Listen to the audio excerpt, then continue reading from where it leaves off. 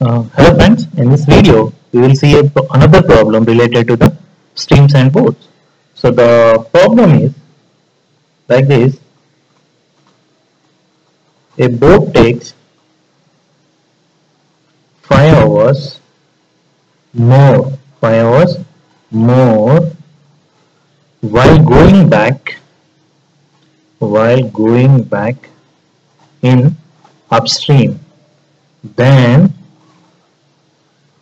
in downstream.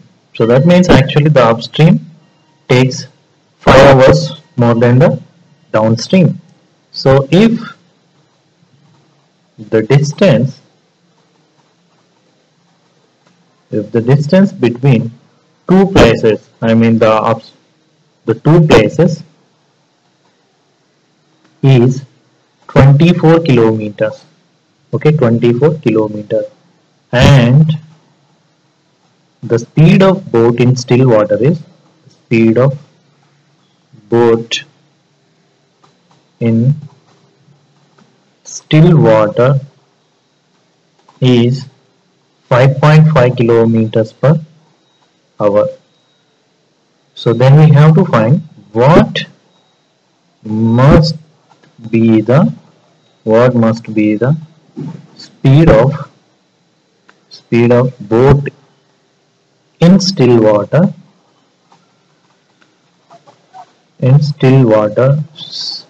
so that it can row downstream 24 kilometers in 4 hours. 24 kilometers in 4 hours. Okay, so a boat takes 5 hours more while going back in upstream than in downstream. So that means the time taken to upstream minus the downstream is going to be equal to 5 hours is given. So the time taken to travel upstream minus downstream is equal to 5 hours is given. So the distance from A to B, let us assume there are two positions are there, A to B. So the distance is given as how much? 24 kilometers is given. Okay, so for example A to B it is taking x kilometers, so then B to A it is taking x plus 5 kilometer, I mean x plus 5 hours, sorry. To travel from A to B it is taking x hours, then B to A it is taking x plus 5 hours. Okay, so that is what this means. The boat takes 5 hours more while going back in upstream than downstream. So that is given. So right, so we know, and let us assume here it is given that the speed of the boat in still water is given. So that is B. Let us assume the speed of the boat in still water B is given, that is 5.5 kilometers per hour. So let us assume S is the speed of stream. S is the speed of the stream. S is the speed of stream. Okay. So A to B, the time taken to travel from A to B distance is 24 by, and A to B it is going in the form of downstream. So the downstream speed is going to be boats plus stream speed. Okay. So and this is the time taken to the downstream. Okay, and the time taken to the upstream is 24 by B minus S.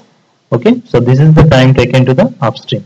But according to the given question, so that the upstream time taken to the upstream minus downstream is 5 hours. Okay, upstream time taken to the upstream minus downstream is 5 hours. So upstream is 24 by B minus S, but B is given as 5.5. Let's write that one, 5.5. So minus S and minus downstream speed. So that is 24 by B plus S. B is 5.5 plus S is equal to 5 hours. Okay, 5 hours. So here 24 by 5.5 minus 5, I mean S minus 24 by 5.5 plus S is equal to 5. So by solving this equation we will get S is equal to 2.5 kilometers per hour. 2.5 kilometers per hour. So where S is the actual speed of the stream. So we know the speed of the stream, and we know the speed of the stream we know, right? Okay. So and it is also given that what will be the speed of the boat in still water. So that means actually we have to find the value of B. Okay, B, so that it can row downstream 24 kilometers in 4 hours. So to travel 24 kilometers in 4 hours, right? 4 hours. So that means the speed is going to be 24 by 4. So that is going to be 6 kilometers per hour. 6 kilometers per hour. So this is the actually downstream speed he wants. Okay, downstream speed he wants. And we must have to find the boat speed in still water. So we know the stream speed and we know the downstream speed, and we have to find the boat stream. I mean the speed of the boat in still stream. So we know that downstream speed is equal to boat speed in still water plus stream speed. So downstream speed we have 6 kilometers per hour. Okay, 6 kilometers per hour is equal to, we have to find the value of the B, and as we got 2.5. So from this B is equal to 3.5 kilometers per hour. So B is equal to 3.5 kilometers per hour. So what should be the speed of the boat in still water? So that is 3.5 kilometers per hour, so that it can row downstream 24 kilometers in 4 hours.